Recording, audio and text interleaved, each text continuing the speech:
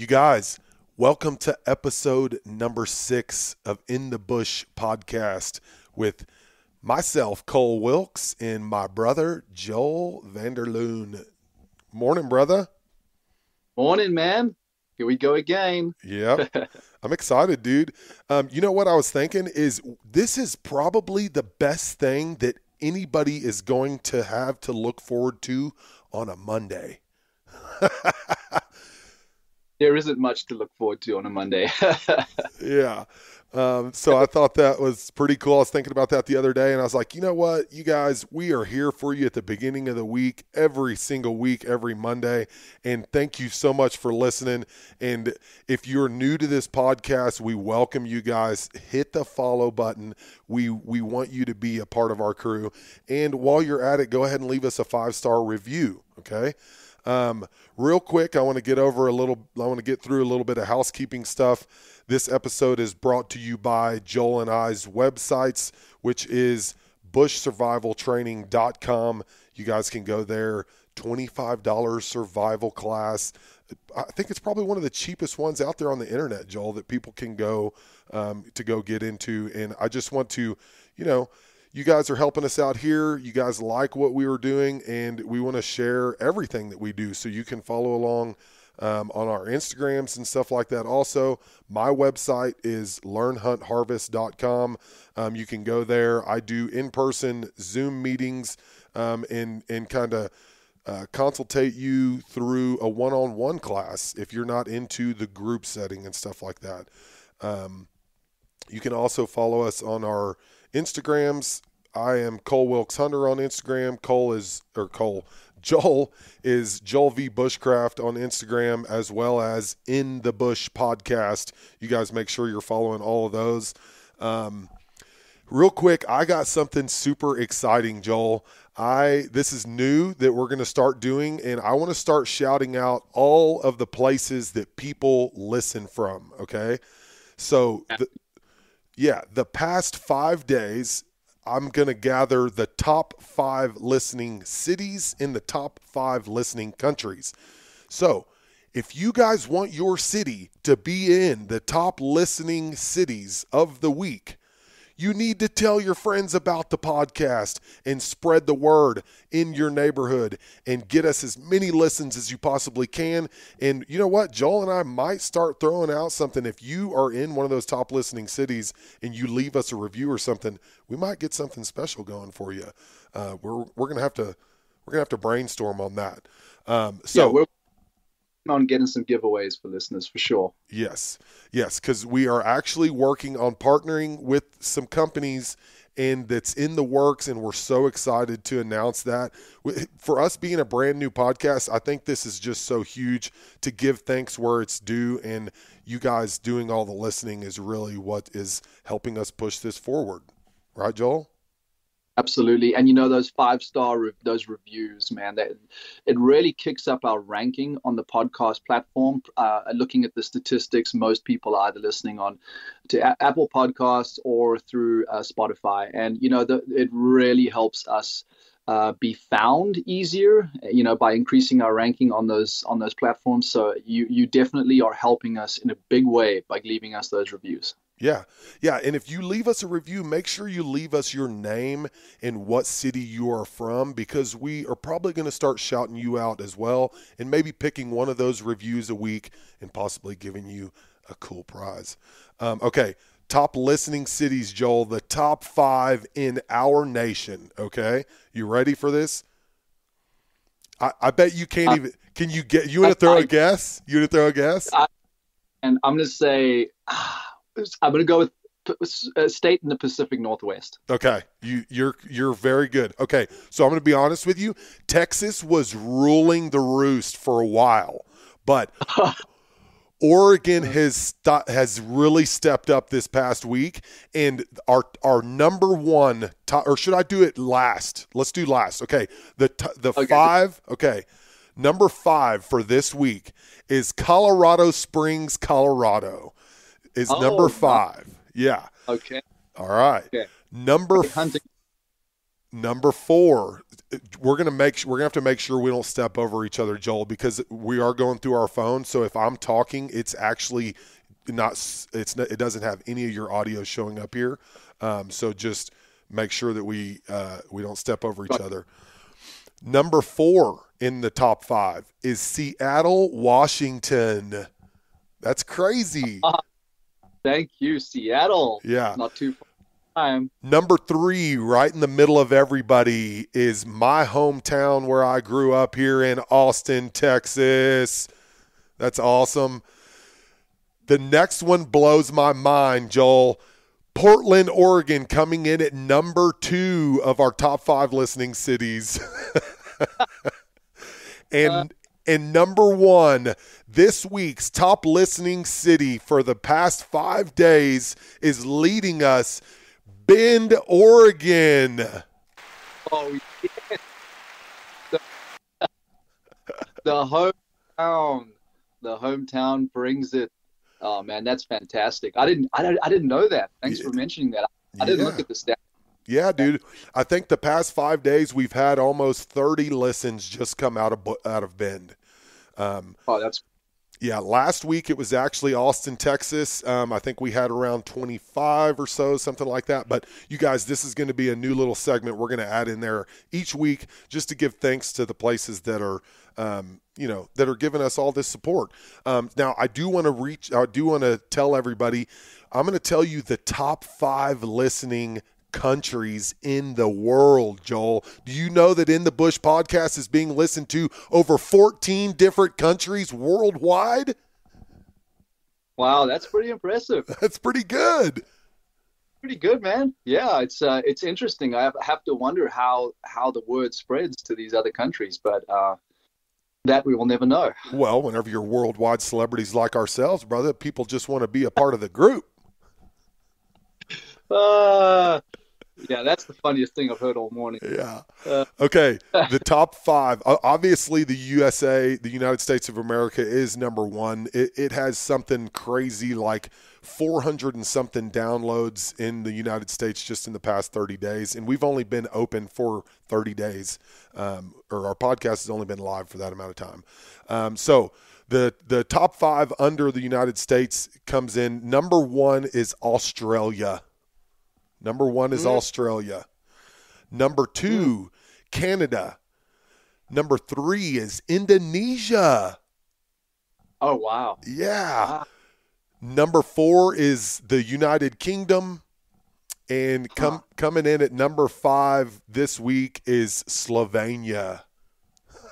Oh, wow. That's unexpected. Man.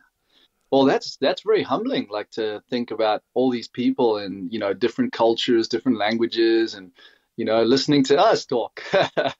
Yeah, man. Well, let's hope we don't disappoint with this one then, Cole. Yeah, I hope not. So let's get into it, Joel. We're going to be talking about, we're going to do this is the second part of our shelters podcast. And this week, y'all, I think we're going to be talking about more of a long-term shelter.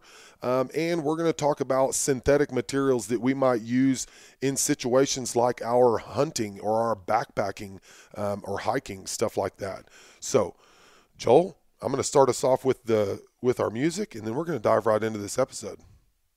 Yeah, let's do it.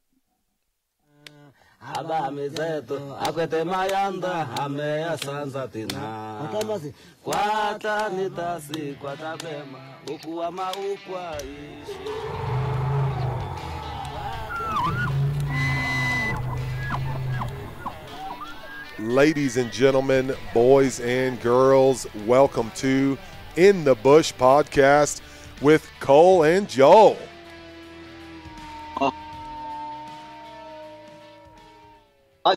That music takes me to so many places every time. It just takes me back there with the Hudza in Africa. It takes me into the Elkwoods with you. It just, it's beautiful. I love it. Well, my man, here we go, bro. We're gonna continue on our shelter discussion. We felt like that first episode we wanted to cover more, and we couldn't. I had to run. Our time was cut a bit short, so we're going to continue with that. And this could we're sort of gonna just have a major plan in the direction we're going to go with this. So we're just going to talk, and just it's going to all be free flowing and organic. But where I did want to start was, there's a couple things I just wanted to finish off with our shelter discussion on part one, and that applies to long-term shelters or short-term shelters, and that would be utilizing a fire with your shelter.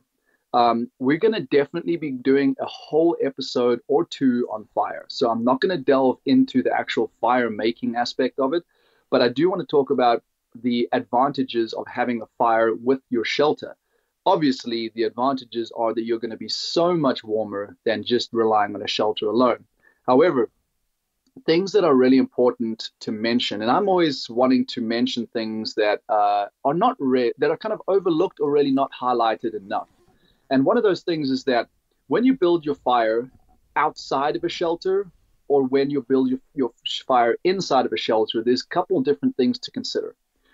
Building a fire outside the shelter, there's a lot less to worry about. When I say outside your shelter, whether you have an A-frame or a lean-to, wherever your door is facing is where you're going to be building your shelter.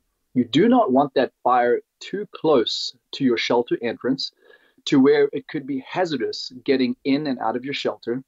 Also, if your fire gets a little bit too big, it actually could put too much heat into that shelter and make it really uncomfortable. But most importantly, is you never want anything over your fire. You want to, unless you are going to actually build a rock hearth, a rock or clay hearth, something that actually can handle quite a high heat load without combusting, without igniting, you really want to steer clear from putting a shelter underneath any sort of debris or wood that over time your fire will dry out significantly, and then sort of it'll spontaneously combust because of the heat buildup in that material. And this has led to people's shelters burning down. I've experienced participants on courses I've run, and I've definitely know people on Alone that have burnt down their shelters because of this reason. It's a little bit overlooked. Oftentimes, you think that it's high enough, it will not burn, but over time, like I said, it just gets so dry that it can ignite. And I'm talking about mostly whatever insulation material you're using, pine needles, that sort of thing. The other thing too is that on really cold nights, if you're relying on a fire, you might want to get more heat out of that fire. So you kind of start stacking on wood, and next thing you know, that flame keeps creeping higher and higher until it captures your shelter alight. So with that being said, keep that fire a reasonable distance away from your shelter. The inside of a shelter is a whole different ballgame. Now we're delving into long-term survival shelter. I don't see building a fire in a short-term survival shelter as being practical. And the biggest issue that you're going to have with that is going to be smoke inside the shelter. That is honestly one of the most challenging things about building a fire inside of a long-term shelter. If you are going to just be building a fire pit inside of your shelter and try to maintain a fire without getting smoked out, you're going to have outside air allowed to come into your shelter. You're also going to have somewhere on the highest point of the shelter, somewhere where that smoke can vent out. Now, there's kind of pros and cons to this, right? It's nice that you get that extra warmth, but you do have to let cold air into your shelter, and you do have to, have a vent going out. So this creates more openings in your shelter. So it is more ideal to actually build a fireplace, an actual hearth, and then you vent your smoke outside. On season 7 of Alone, I managed to find a bunch of old rusty tin cans. I cut out the bottoms. I pushed each can into each other and actually created a flue pipe coming out of my shelter to vent that smoke. But without having an actual exhaust system like that, you really want to build your fire hearth actually on the outside of your shelter. So if you think about the back wall of your shelter, where whatever that's going to look like, you're going to build a little box style hearth on the outside of the shelter so that the front part of your fire is level with with the wall of your shelter. And that way, your smoke will automatically vent outside of the shelter. I hope that makes sense. Do you think I'm explaining that okay, Cole? Is that Yeah, I think you're doing great there. I do want to step back just a little bit and understand that the fire with the shelter it's a very double-edged sword. Okay, you guys really need to be paying attention and being cautious of your fire. Okay, because I think this is the number one destructor of shelters is people getting complacent with their fire. Most of the times when you see a shelter fail, it's because they've just been too complacent and didn't take the precautions they needed to with their fire. We've seen it on both shows. I've seen it in places where we're just screwing around and somebody screws around and makes too big of a fire, or they place their fire improperly inside their shelter. So just keep that in mind. As the days go on that your shelter is there, all of that debris is becoming a tinder bundle, so you have to keep that in mind at all times and be careful. absolutely? Ways to do that is really to have some sort of an insulative material that surrounds your fire. So big flat shale or granite rocks, something like that you can line the fireplace with, so that if embers jump out of the fire, that's another big thing too, right, is embers. So wood that has moisture in it the moisture will expand as the wood heats up, especially if the bark is on. This is typically where you'll see it on a lot of like spruce and fir trees, is the moisture will expand, pieces of bark will pop off. And as they pop off, those will obviously have embers. They'll pop off onto into your shelter. So whether that goes on your clothing or into some leaves or something, that is a fire hazard too. So if you can keep your fire enclosed, it's going to be so much safer. And to me, a long-term shelter, which we're going to get into, an actual fireplace just is synonymous with a long-term shelter. They're just hand in hand. So the best way to build that hearth is a ton of videos online that you can look up. And of course, anyone who's watched Alone, you'll see a lot of those being built, is using rocks primarily, but incorporating rocks and mud or rocks and clay. You can really build a really nice sealed hearth. But like I said, this whole firebox, if you will, is actually on the exterior side of the shelter, but it joins into the shelter so that you can actually feed things into the fire. All the heat gets pushed into the shelter, but the actual smoke is raising out of that box, out of the shelter. I don't think I can explain that a better way, but that building one of those is a whole different topic on its own. I just wanted to at least just point out the fact that fires are hazardous. You definitely don't want to be smoked out of your shelter. That will severely affect your health. I know Kai on my season 7 of Alone had a lot of smoke issues with her shelter and really had a lot of respiratory issues for a little bit before she recovered there. So yeah, so think about that. Don't burn your shelter down. Don't have those embers popping all around your shelter, and try not to have a smoky shelter. So yeah, I mean, that was pretty much the first thing I wanted to mention, Cole. And now we're gonna move into, I guess, talk long-term shelters and how to build them. So real quick, I want to give you my idea of what I was thinking about if I was to go on Alone. My fire shelter or my fire pit, I was thinking I was going to use rock and cob. I love the idea of cob is because it's very easy for people to be able to make a decent hearth with. But I had an idea of I wanted to run my flue underneath my bed and then up and out the other side. Does that make sense? Like to where I would almost be laying on a cob bed that my flue actually went under, almost like a earth-fired bed. Yeah, you're sort of delving into what we call a Dakota fire pit. Okay. Where you actually have to have your fire below ground level. So you'd have to dig a hole, have it so that the heat, obviously, the coming off the fire is at floor level, so that you can actually capture that heat and funnel it underneath you and out. And I've actually seen that being done. And man, in a cold environment, what an awesome thing. Yeah, man. Yeah. Yeah. Your bed heated? I mean, we talk about beds? I actually, sorry guys, I don't know if we talked about bedding in the last episode, but the ground will always pull the heat out of your body. So you have to be insulated off the ground. Whether that's using a bunch of fir boughs, pine needles, whatever it is, you need to create a significant amount of insulation between your body and the ground.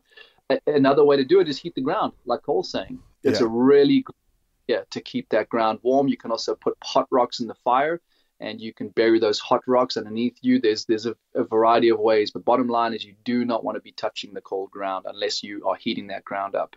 Yeah. Well, and to my idea, it was just going to be a radiant heat. It wasn't going to be something I had to stick my hands directly over the flame. It was going to be something that was just going to be permeating a little bit of heat the whole time, right? I can stoke it up. Yeah. I can build a big fire over there. It's fluing through the Dakota fire hole and then up and out of my shelter. And Yeah. there's many different ways that you can create that little situation. But that was just kind of my idea. I was thinking we're going to have so much time, and that was one of the things that I really wanted to concentrate on was making sure that during the night it was going to be, even after my fire would have went out, that earth mass would have actually been holding quite a bit of heat throughout the night and keep me from maybe having to wake up so often. Absolutely, man. And if you think about it, if you can heat the ground up enough to where you have to burn a fire all night, that's really that's a huge benefit. Yeah. When I think about long term, I mean, what do you with construction, Cole? When I think about long term survival shelter, I do always think about A-frame. Me personally, I'm just kind of like looking at either a stereotypical square to box shaped cabin with a V pitched roof, like pretty stereotypical. I'm like I said last episode, I'm super simple. I don't get fancy.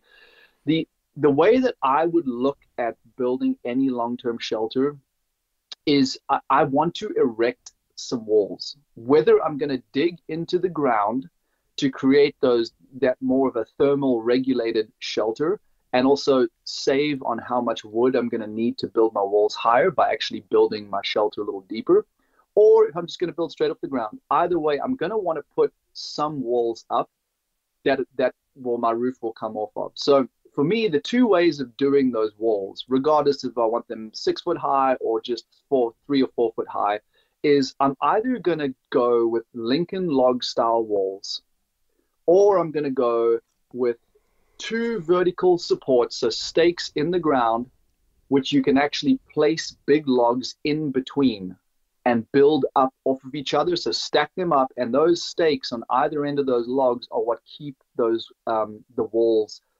strong and vertical. And the Lincoln log style, I think, is pretty famous. Most people know it. You can buy Lincoln log toys, wood collections you can build yourself. And Dick Prunica, who first Dick Prunica out in Alaska, his videos are just spectacular.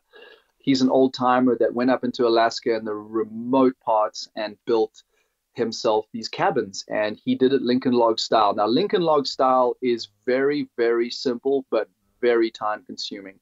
So I think for any of these long-term shelters, all we really need is a good axe, a good saw, and of course, adding on there, you can have a little bit of extras, like you can have a shovel, you could have maybe a draw knife, to remove bark.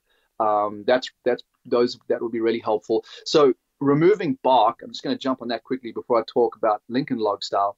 Removing bark is pretty crucial for a long-term shelter because how wood rots is moisture gets trapped between the actual wood and the bark. So if you remove the bark, it actually will not hold any of that moisture. It'll be able to breathe. And so if you, in a long-term survival situation, you definitely want to remove the bark. In a short-term survival situation, no big deal. So getting to Lincoln log, the way that Lincoln logs work is literally going to be building a square-shaped cabin. You're going to notch each end of your logs into a V notch. And then the 2 logs go on the ground in one position, so they're parallel to each other, and that creates the sort of the width of your cabin. The next 2 are going to go 90 degrees on top of those. And you're also going to V-notch them to about half the depth of the log. That way, you're kind of like puzzle pieces, right? You're fitting these logs into one another. And because you're doing these V notches, which go to about half of the thickness or half the diameter of the log, when you place the one log on top of the other, they actually are flush with each other. And they need to be flush with each other. If they're not, you're going to have these big gaps where you lay these logs over each other.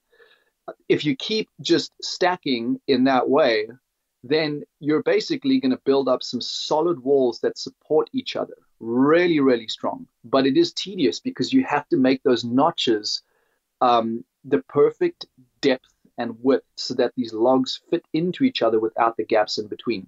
You're still going to have some small gaps. That's pretty normal. It's hard to eliminate all gaps. And with those gaps, just because of the irregularities in the logs, and a couple knots here and there.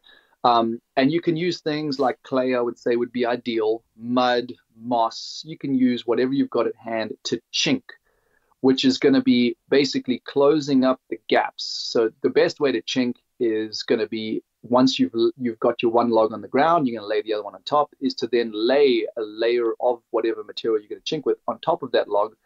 Then you lay the log on top of that and kind of sandwich it in. That's often very difficult to do because you have to do it sort of quickly, and it's hard to not spill it off. So a lot of people are going to chink afterwards. Yep. And if you're doing it afterwards, you're just going to need just like a little baton, like a mallet, and then you can just fashion a little like chisel, which you can just carve out of a stick, and you can just sort of hammer whatever the medium is in there to close up all those gaps. So I'm trying to keep it very simple, but Lincoln Log, you can, like, the best thing I can always say is you can YouTube a lot of this stuff to see the actual mechanics of how they're made. But I want to open up those people who haven't heard of this method to look into it, because it's a very effective way to build a long-term survival. When I say long-term survival shelter, this is actually a log cabin, Cole. It's like more of a cabin that way, right? Yeah. I mean, you're talking about substantial logs, weigh a lot of manpower, a lot of time. Like, this is a significant investment into this shelter. The other method I'm going to finish off with is, which I mentioned earlier, is you're going to decide where your walls are going to be. That's where you're going to pile up your logs. But to hold those logs in place, because they're literally just going to be sitting on top of each other, you're going to have two major stakes in the ground on one end of that log, and then two major stakes on the other end of that log. You're either going to have to, depending on the kind of weight that you're going to be dealing with, you might have to dig holes in the ground to support those stakes. Those stakes have to be really secure. So you're going to have to get a big mallet, and you're going to have to hammer these things into the ground. So you've basically got these two stakes on either end, and you're just picking up logs and piling them in between those. And they automatically will keep all the logs held up vertically. Once you're done, usually what you have to do is get some sort of cordage material, and you tie those stakes together at the top, and you tie them as tight as you can so that they kind of clamp all of those logs in place. And you will do that on whichever side you're going to build a wall. And it's a pretty easy way because you don't have to notch, right? Like a Lincoln Log style takes a lot of time to notch. But with this, you don't have to notch. So either way, that's how I would look at building my walls, for a long-term shelter. Anything that you would add to that, Cole? Yeah, so I had a little bit different idea. I think the main, shelter, as far as it being an A-frame or a lean-to, I would basically call mine like a modified lean-to. So I'm going to be building the walls like what you're saying, Joel, but I'm only going to stick in like a single pitch just for simplicity. It's going to be 45 degrees or plus, but it's going to have enough room underneath that for me to be able to move around and be comfortable in my little shelter.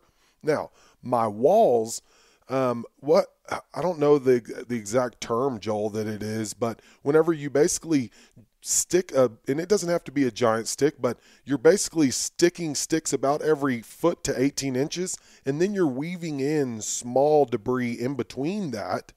Okay. Yeah. So this is a great shelter for some of the women that aren't going to be dragging giant 150-pound logs around.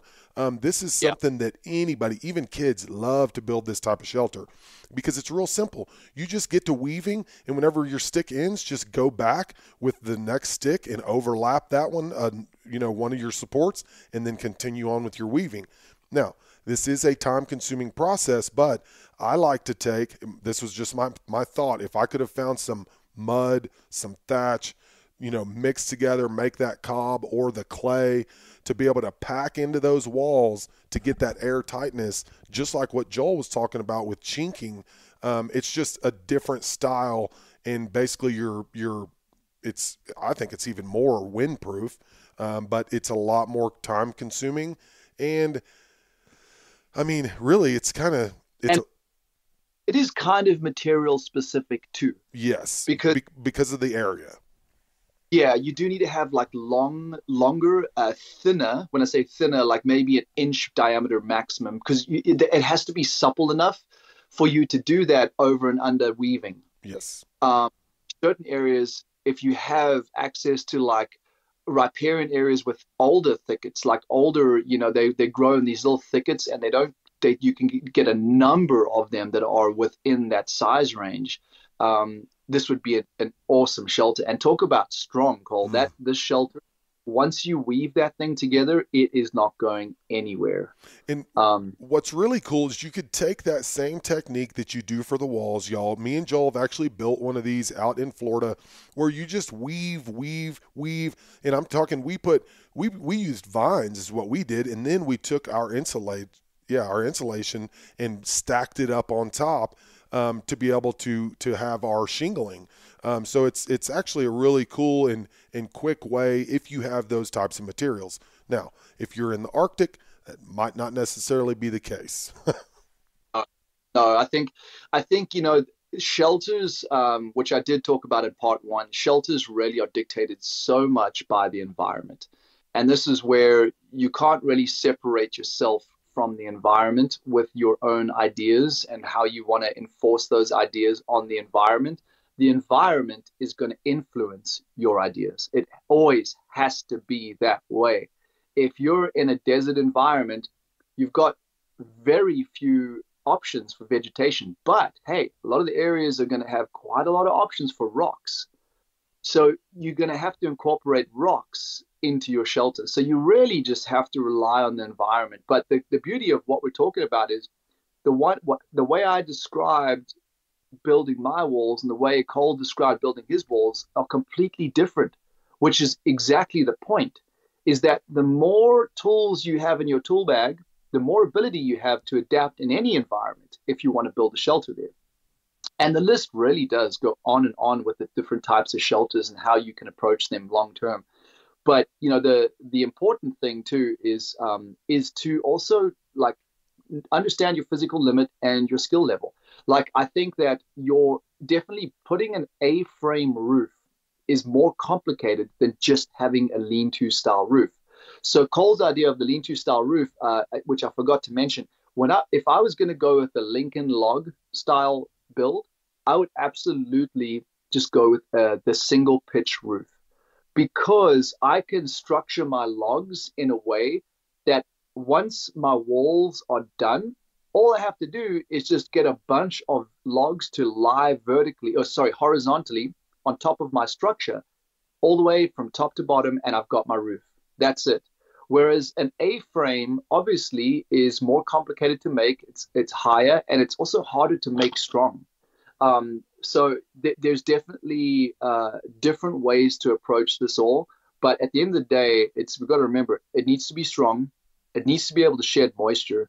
But more so in a long-term survival shelter, I think what we're really looking for is that durability aspect. You want it to last a long time, but more so than that, you really want more of a insulative aspect to it. And that's so your shelter that you mentioned, Cole, you could double up those walls. So you know how like you're weaving your walls. What you would do is you would just maybe a foot or two in or outward of those walls, you make another one. Then what you do is you have this 1 to 2 feet gap between those. You just start piling any kind of debris in there to create your insulated walls. And hugely effective. I mean, that's such an incredible way to insulate a shelter. Yeah. All of this is time consuming. Any long-term shelter is going to take weeks to months to build. But a really, really fun project.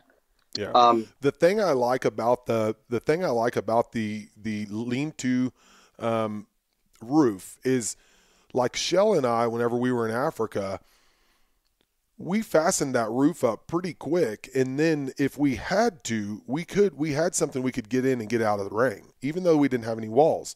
And then those walls we could have easily put up or been constructed the next several days in advance. That's one thing I like about it.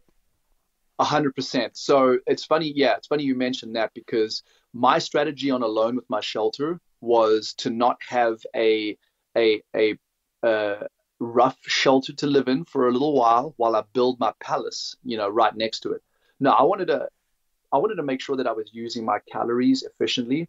So from day one, I started building. This is where the A-frame kind of shines through for me as a sort of intermediate. Like when I say long term, would I have lived it in for years? Probably not, but it was good for several months.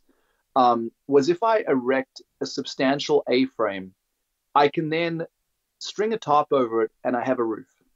Then all the walls, I can get back to making those as the days go on. So it's a work in progress, but from day one. But eventually, it's going to be a finished shelter, and none of the work that I put into it is going to be wasted or have to be broken down or abandoned. And so that is kind of what I like about that. Um, the I think that the idea of having a little quick live-in shelter and then building another monster shelter nearby is definitely something to think long and hard about when it comes to calories. Because I mean, if you're doing a long-term shelter, you're doing this well fed, right? You're not building a long-term shelter on eating a handful of food a day. So that just doesn't add up. You can't, that the calories in and the calories out just do not balance out. So just keep that in mind. Well, so let's dive into that for just a second. And I think this is where a lot of people make huge mistakes, Joel. A lot of people, and we see it time and time again, somebody either screws up because they didn't pay attention to their location, and then they come to find out 5 days later that they've been constructing this badass shelter and they have it pointed in the wrong direction, or they don't have any natural cover or something about it they don't like, and then they're going to pick up and move. Like, Yeah. What are you doing? Yeah, well, like a long-term shelter, you need to be very sure on the location. Like you have to think about things long term, like wind direction, but you got to think about, okay, well, when the low pressure systems come through and you have storms, then which direction is it coming through? Yeah. And you're about the potential of flooding. Yeah, there's a lot you want to think about there. And we talked a lot about that in the first part of this. Yeah. So let's get to the roofs. Okay, so if you are going to go totally primitive, of course, there's a variety of ways to do it, but you're going to have to create waterproofing, whether that is with, and I'm just jumping on things that I've already said in the first part. We're going to use either bark shingling. We're going to use a lot of wood as logs, which just really isn't practical for a roof to put that much weight on your shelter. So you're really going to gravitate more to what you have in your environment, which could be bark shingles. It could be moss, like sphagnum moss grows on the ground in all of those northern latitudes, Alaska, up to Canada, all that sort of area. And you can peel it off the floor. You can actually, kind of get your hands under and work the roots free and peel it off in layers like turf. And you can lay that on your roof, and that stuff absorbs a lot of moisture. Is it completely waterproof? Not really, but it absorbs a lot of moisture, which is great. It saps it up, when it does rain on top of the shelter. If you're in an environment that gets a lot of rain, then you might have to go an extra step and incorporate different layers. So maybe bark and moss, clay, cob, like Cole was saying, is even better. So the difference between clay and cob is that cob is almost like, think about cement, right? Like when you make cement, you have your cement powder, you've got aggregate, you mix water, like you have to have binding agents to keep it together so it doesn't just crack and crumble. It makes it stronger. So cob, you're utilizing any sort of fibrous material for the sort of binder to keep it all together. You're using some sort of aggregate, which could be very small rocks, things that are ground up like that to add a bit of strength. And then, of course, you have your clay. So you add those all together, and when it dries, it's just so much stronger. If you use clay on its own, when it dries, it tends to just crack. It's very brittle. So using those sort of materials are great for roofing. But I think the direction we wanted to go into a little bit more here is utilizing some man-made materials. So tarps, tarps are just kind of synonymous with long-term survival, and they're absolutely a game changer. And although I am definitely very inspired by our native ancestors and doing things the primitive way, I'm not going to argue with what a difference having a waterproof tarp makes. It's just incredible. So there's the tarps. I mean, I think it's polypropylene, I think is the most common material. It's that really kind of noisy, but very waterproof, lightweight material. Tarps come in all sort of different sizes, and you can go from cheap to expensive. They also come in canvas, so it's waxed canvas, which I really like, but they're really heavy. And if in a really rainy environment where you're consistently getting rainfall, eventually it's going to start seeping water through, whereas that polypropylene will not. So the trick with the tarps really is to secure them on your shelter in a way that they are really stretched out tightly without any sharp points underneath to rip them. And you really don't want to let any air funnel underneath the tarp, sort of blowing it up, because it causes a lot of strain on the tarp. So each tarp has a bunch of eyes or kringles, whatever you call them, where you can secure the tarp with some string. So you are going to need string with tarp, unless you want to just use the tarp by weighting it down with logs or something like that. But you want to be able to secure that tarp around your shelter in a way that each one of those eyes has got some string and it's really clamped down tight, really tight. Well, there's a couple of reasons. First of all, you don't want your tarp flapping. That's going to rip. But second of all, Cole, I hate the noise of a flapping tarp. I don't know what it is. It is like someone running their nails down a chalkboard. I can't handle it. Like, there's no ways I'm going to sleep with that sound of it. Well, no. To me, it shows that your tarp is set up improperly. Yeah. So if you're getting a bunch of noise and stuff like that, it's something somewhere needs to be tightened, or, a lot of times there's not an eye there, Joel. So a lot of times I'll take a small, half-inch pebble and stuff it into my tarp and then wrap some string and tie to that and then retie so that piece does not flap around or so on and so forth. That's a great trick. If you don't have eyes or your eyes break, is, as you say, get a little what would be a grape size pebble or some acorn, a piece of bark, whatever, and then wrap the tarp, squeeze the tarp around that, and then just tie a little cinch knot on there, and then you're good to go again. Yep. Yeah. I've done it many times because of that exact reason, because somewhere in between my tie downs, I don't have something pulled exactly, geometry wise, it's not pulling right and it's flapping in one area or the other. Yeah. And so just to jump, I think talking about tarps in the long term, using it as a roof, I don't think that there is a ton of depth to go into. However, I would like to talk about, and I really want you to talk about this, is using a tarp as just a camping shelter, just a shelter that you're going to take with you wherever you're going to go, and you're actually going to plan to sleep under it.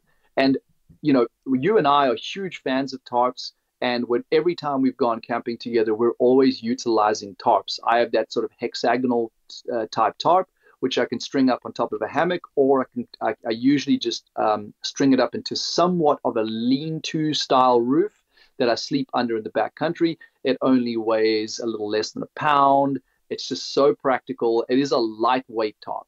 So it's nylon and it's lightweight, easy to carry, but pretty durable. But ever since we have camped together, whether it be Florida, Texas, in Idaho, Oregon, you have always used your hammock and tarp sleep system, and I must say you have got it down with the way that.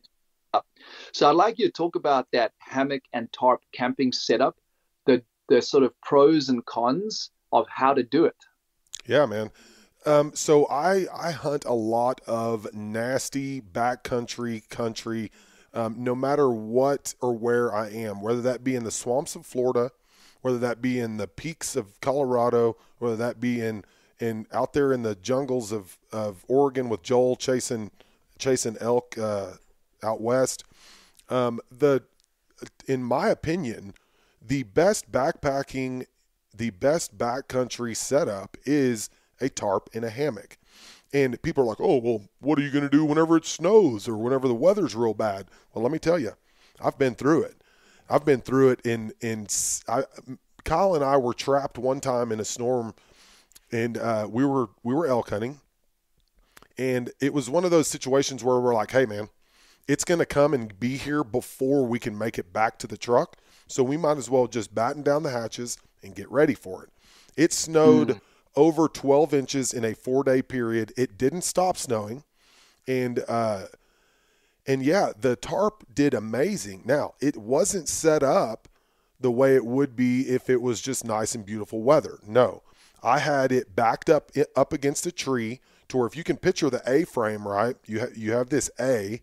So the A portion of the tarp was backed up all the way up against a tree to where it actually kind of, my ridge was tied directly to the tree, and then my points that go down to make the feet of the A were drove into the ground, and then I covered up.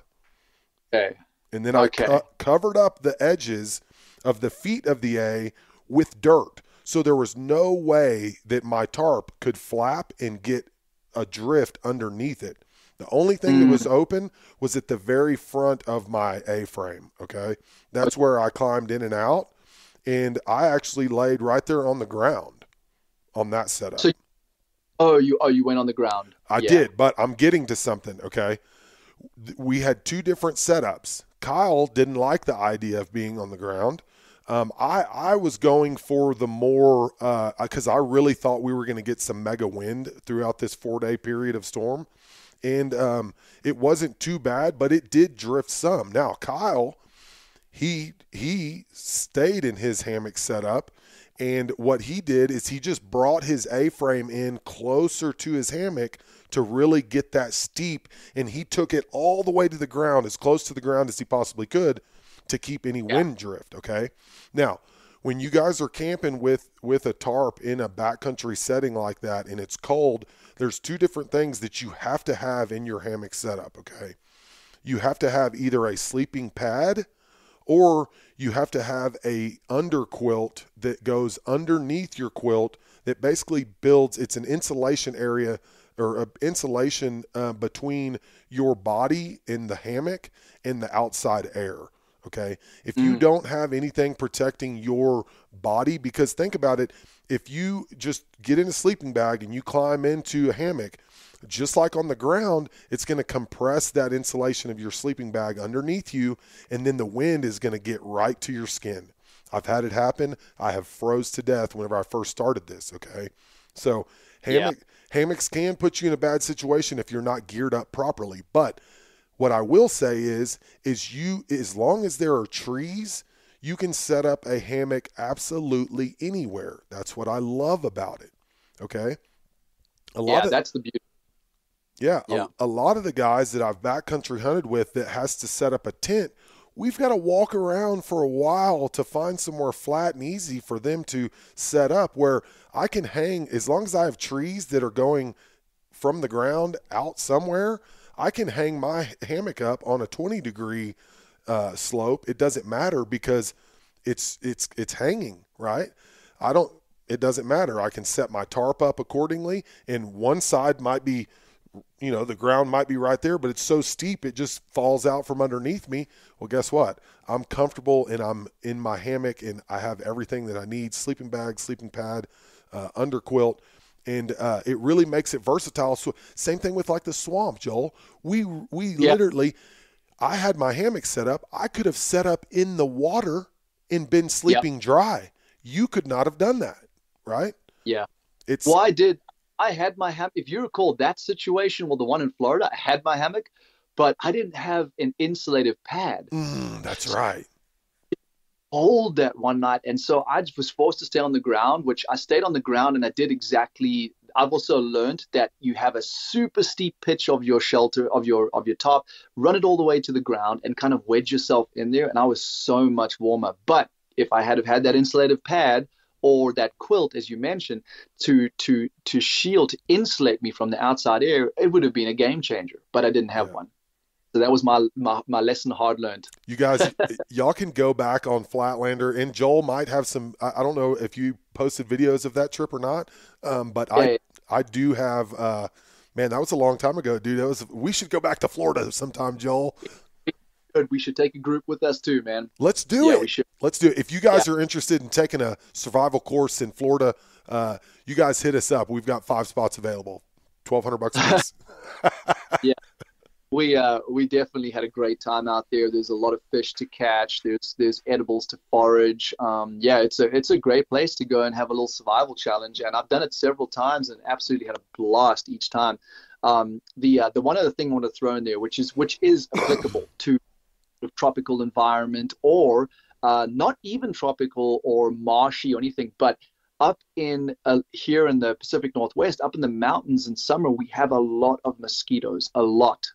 So if you are dealing with any of those kind of environments that have bugs, then the beautiful thing about a hammock is that you can actually have mosquito nets incorporated in your hammocks too. So don't think like, oh, well, what about a buggy environment? Then I have to have a tent. Well, you don't have to have a tent because you can actually buy hammocks that have mosquito nets incorporated. So you can sleep in there bug free. And the beautiful thing about that in any of these marshy areas, like Cole said, is you stay off the ground. So you're going to be comfortable because these areas that have a lot of moisture on the ground have a lot of creepy crawlies running around. I'm not really interested in sleeping among them. So yeah, me either. And there's certain ways, you guys, that you're going to want to set your hammock up. Some people like to stretch those suckers so tight that when you sit in them, it just wants to flip and flop and almost throw you out of it like you're riding a bucking bronco. What you need to do, so when you're setting up your straps, okay, that go up to your tree. Typically, if you want to take your thumb and index finger and make an L like you would put it up to your head like a loser, well, if you take the short part of your thumb and the long part of your index finger, that is the angle that you want your strap running at, okay? So if you strap it to the tree and your angle is sharper or less than the angle that produces with your thumb to finger, just like that. If you made a gun, you can see that that right angle there. That is actually about the perfect sag. Yeah, looks like it's probably 30 to 40 degrees or something. Would be about that. Yeah, it's a little. It's not 45. It's less than that. It's somewhere between 30 and 25, something like that. Yep. So when you're setting that up, make sure you do that. It doesn't have to be stretched super tight. And also, whenever you lay in your hammock, never lay with your feet and your head facing, or I guess, how would you point that, Joel? Like you don't want to lay directly tree to tree, okay? You actually want to turn and lay catty corner tree to tree. Yeah. Okay. Yeah, you want to slightly diagonal in your hammock to comfort wise, right? Yes.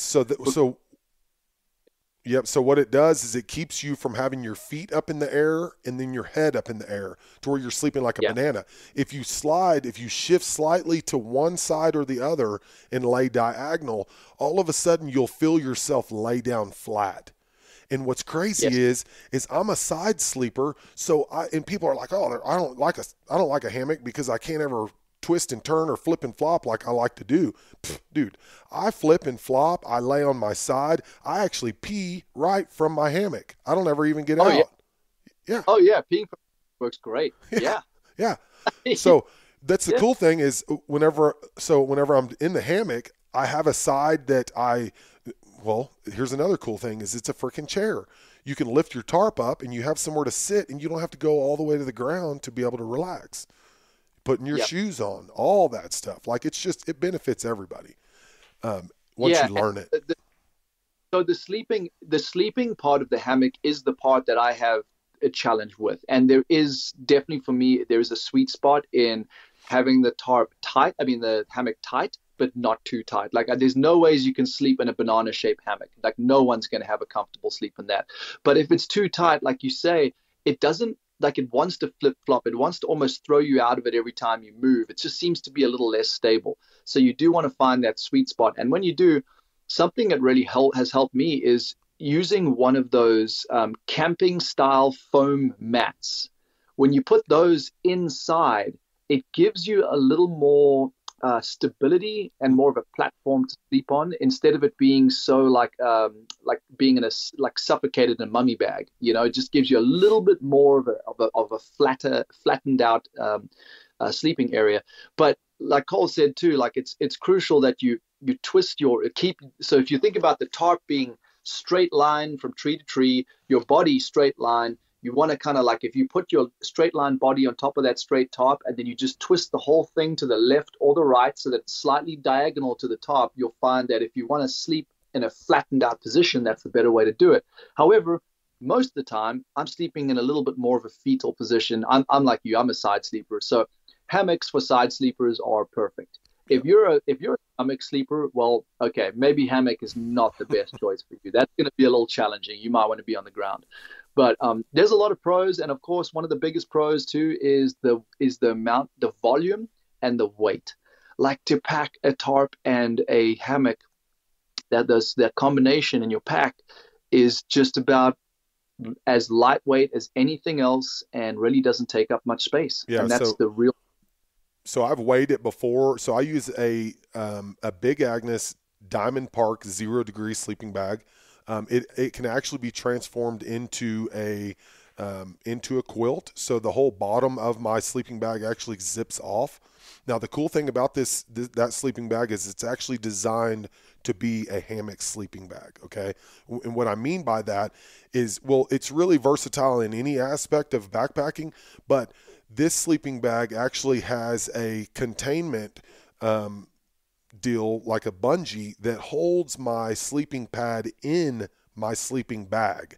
Okay, if that makes sense. So no matter how much I twist or turn or anything like that, the sleeping pad stays underneath me. It's specifically designed for that. And my sleeping bag doesn't have any insulation on the bottom of it. Isn't that crazy? Yeah, well, the thing is that a lot of people don't realize that the insulation on the bottom of a sleeping bag, unless you're talking about so we're talking about down, right? So unless you're talking about a synthetic or the old school style ones, which is what were the material? They were thick and heavy. Yeah. Those don't compress as easy, but with down, it compresses so easy that in almost any down sleeping bag, the part that's between you and the ground isn't doing anything. It's useless. Yeah. Yep. Doing it. Yeah. Yeah. I mean, this is such a great system, man. I do love it, and you've got it set up really well for any type of weather. And I think that was definitely something worth mentioning. Man, we're covering a bit of ground with this, and I'm really hoping that everyone we're sort of on track with what everyone's looking for. I mean, we've talked a little bit about long-term shelters and how to go about thinking about them when you construct them. We've talked about, tarps, and tarps are really such a big help. I want to just cover something quickly. I just feel compelled to mention it is, if you're out in that more of a survival situation, things that could really help you if you don't have an actual tarp is in your survival kit. A couple great backup options to building a waterproof shelter would be to carry a contractor style heavy duty garbage bag. Those ones that you get from, I just, in my head, I think about Husky or like Home Depot. They sell those big garbage bags, the ones that are thick. When I say thick, like you can't really rip them with your hands. They're thick. Those ones make awesome little temporary tarps. You can cut them up and you can make them into raincoats. You can use them to capture water. You can use them to gather insulation material. You can use them to cut up and make into a roof. You can cut them up and make them into a door. I mean, there's a lot of functions that you can use those for in a survival situation, and they're very inexpensive and very lightweight. I would almost say that they would probably be better than an emergency space blanket or a Mylar blanket, which is very stereotypical item in a survival kit. They are not all created equal. There are Mylar blankets that are like just a buck or two and packed down very small, size of a credit card. When you unravel them, though, you'll notice that they're very brittle. If you capture them onto any sharp point, they're going to rip like crazy. However, the beautiful thing is that they reflect 90% of your body heat back at you. So if you get one that's big enough, you can wrap it around you in a situation where you're freezing, and it could potentially save your life. I've also used them, like Cole was mentioning earlier. You take a little, whatever, a pebble, an acorn, whatever you got, and you wrap it up in the corners, and then you can tie some rope to them, and you could actually string it up into a little lean-to style roof, and you can have your fire in front of you, and it acts as a significant reflector. So that heat that fire produces gets reflected right back into your body. So there's definitely better than nothing.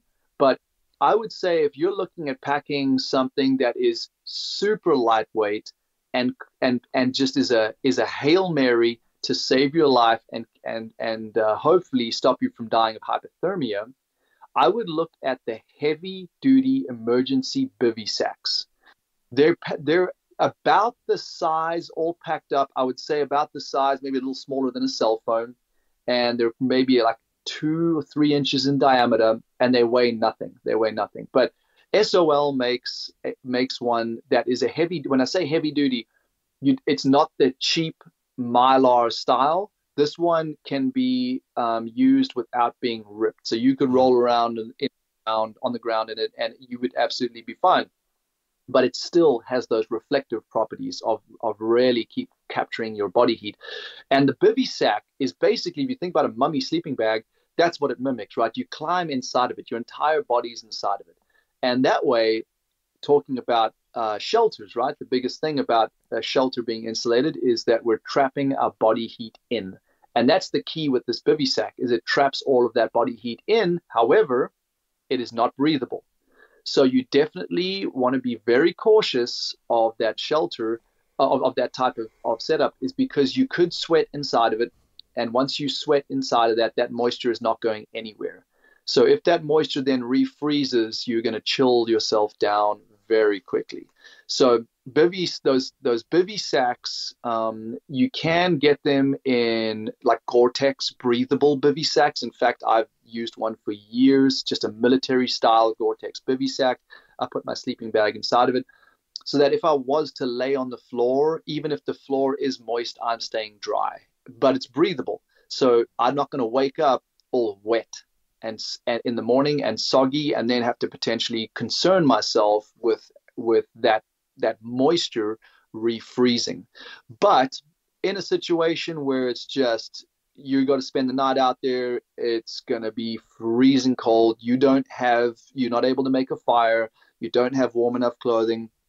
Having an emergency bivy sack is, I think, the most effective way of using an emergency style shelter, because those Mylar blankets, the space blankets, are just really hard to cover yourself and keep all of the air out and away from your body, and to capture that heat. The best way to do it, I've noticed, is by sitting in an upright position, leaning up against a tree or a rock or something, and then wrapping that blanket around you. But it's going to be such a miserable night's sleep because you're going to be so conscious about keeping that blanket in place. Mm-hmm. So I would steer you in the direction of the bivy sack. And that's just a few other things I wanted to throw out there and add into this conversation. I feel like we've covered a lot, Cole. Yeah, man, we did. I do want to touch real quick for those that are into the backpacking and doing that stuff. A lot of people like to use these 1 and 2 man tents. Okay. I love those tents. So don't get us wrong here. They do make great shelters. However, what Joel's talking about with the condensation and stuff like that, I don't know how many times on these little tents I have woke up and throughout a cold night, most of the times we're backpacking and it gets into the 40s and 30s at night, right? During elk season. During deer season, it gets a little colder than that. And I've had so many situations to where I sit up in the morning and brush the edge of the freaking tent, and it is covered in in moisture and condensation. With the Yep. tarp, it doesn't do that because you have the airflow through there that keeps the buildup of your hot breath inside of that shelter, if that makes sense to all you guys. So we're not against those types of shelters. We just I've moved away from them because of weight, and they're not as simple to set up. Like I can jump in if I'm trying to set up my shelter, okay, and it's dumping down rain. How wet do you think that tent is going to get inside by the time you get that thing set up completely? Oh yeah. Yeah. And then of course packing it all up is a mess, and putting it in your pack, all wet, and it's just not really the stereotypical type of tent with like several poles and all that, like, it's not really conducive to long backcountry trips, in my opinion. Mine either. Yeah, So I mean, outside tent, or like that Dyneema one that you sent me, which is more of that teepee. All it uses is one pole. yep, Okay, it's the combination. It's sort of like a middle ground, right? It's not a tent because there's no floor to it, but exactly. it's not a tarp because it's completely enclosed, and you do use a pole in the center. Now that is a fantastic option if you're looking for a tent option. That is the one to go with, because I would, that's whole situation makes it really strong for storms. yeah. With really, that thing is going to hold up. Yes, so I do love the Seek Outside and stuff like that. But Joel, I do have another company that I'm talking with, and I do want to say their name. So you guys, this company makes some really badass shelters. I am actually testing a ground cloth and a tarp and game bags from Viome Outdoors. My buddy Aaron Smoss, he owns Viome Outdoors, as well as Rocky Mountain Hunting Calls. So if y'all want to see like what we're talking about, they have a great TP that he has just released, and I'm trying to get my hands on it so that I can do a review on it, because it's a split between a tent and a tarp, okay? But the cool thing is this isn't completely closed off all the way to the ground. You leave a little bit of breathing room on the very bottom of this teepee, and it makes it to where it doesn't have that condensation issue like some of these tents and stuff do. So Yeah, and I can imagine some of the listeners are thinking to themselves, well, hold on. You guys said that the key to a good shelter is completely enclosing it, but now you're saying that with these tarps, like there should be a gap. Well, yes, because tarps and any natural shelter that you build, it's automatically going to be breathable. But yes, when you use these man-made materials, especially things like polypropylene and that, they're not breathable at all. So you will have that sweat build up on the inside, the condensation build up on the inside. So that if you're looking at a backcountry hunting or just camping, hiking scenario, you really want to rely on your sleeping bag for warmth. Like you're not going to use the tarp for warmth. The tarp is there to keep you dry and out of the wind. The sleeping bag, that is what's keeping you warm. So always make sure that with your sleeping bag, you get one that's rated quite a bit below the temperatures that you think you're going to be in. I have noticed that with sleeping bags, if it says it's rated to 30 degrees, it'll keep you warm enough in 30 degrees, but is it going to keep you cozy in 30 degrees? Most of the time, not. So for me here in Oregon, where I'm going through like the coldest temperatures in winter will be like single digits. Sometimes we go into the negatives, but that's usually only for just a couple of weeks. But it's pretty normal to be in the teens, maybe 20 degrees. I'm usually using a -40 sleeping bag. It doesn't matter what temperatures throw at me, I'm warm. yep, But then once we into anywhere summertime and then the fall and the spring, I'm just going with my 20-degree rated 15 degree rated bag, and that's going to keep me warm enough there. So rely on your sleeping bag. yep, yeah. People think I'm crazy that I use a down 0 degree sleeping bag year round, but that's because of the sleeping bag that I chose. I can Yeah. disassemble it, and it's actually a quilt to where I can kick a leg or something out and be fine in 50 degrees. I've actually slept in it in 60 degrees, and it's perfect. Yep. And I've been in Nebraska all the way down into 2 and 3 degrees with that same sleep setup, and I survived the night. It wasn't 100% comfortable, but it it did its job. Yep, Yeah. dude. Yep. Well, man, I think we have covered a a variety of things. But, there's just like anything. We can dive so much deeper. I mean, you want to just talk about sleeping bags, we can continue. But there's going to be time to all these things. We're just one thing at a time. You guys stay tuned because there is so much more to come. If you like the way that these podcasts have been, when I say I'm talking primarily on this part 1 and part 2 shelter. If you like the information that's coming across and how we're giving it to you, then please keep listening because we have got so much more to come in this style. I mean, shelter. I mean, we've covered shelter. We've got more to cover with shelter, and we'll touch on in the future. But fire making and purifying water, and we want to really delve into introductory type discussions for hunters. The hunters that people that want to get into hunting and have no idea where to start.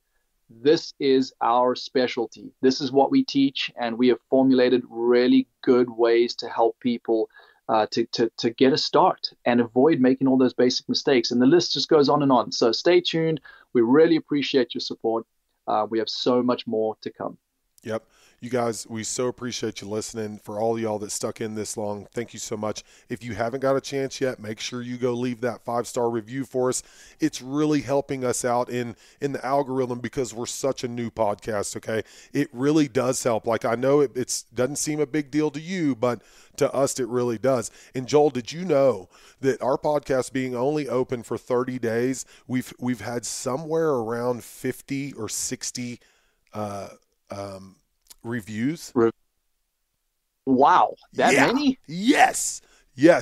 I told James Nash and I told Robin about it, and Robin was like, "What? How in the world?" Yeah, dude, we've had more. Thank you. Whoever's listening, whoever's done that, really means.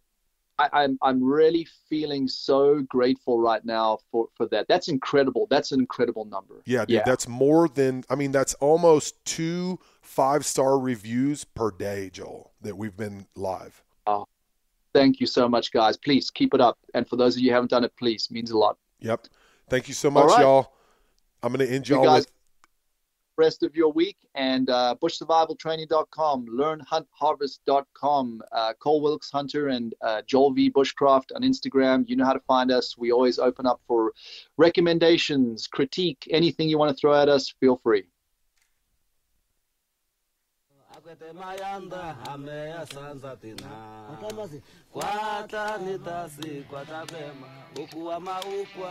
Y'all, thank you so much for listening to episode number 6 of In the Bush podcast with myself, Cole, and my brother Joel. Thank you guys, and until next time, this is episode number 6. It's a wrap. See ya.